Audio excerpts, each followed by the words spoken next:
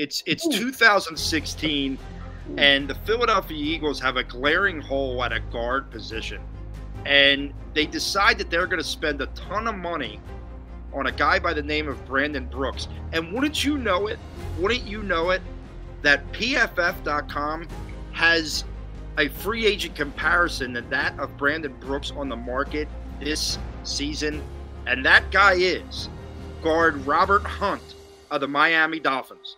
Okay, Robert Hunt is 6'6", he's 335, big dude, ran a zone rushing scheme down there in Miami, but he's young. He's coming off of his rookie deal. He's ready to make an impact. He's going to cost you. But here we go, right? The Eagles love to build in the trenches. Why not spend – you've been spent a ton of money on the defensive line over the last couple of years. Maybe this is the year that you dip into those pockets and you spend a little bit on the offensive line.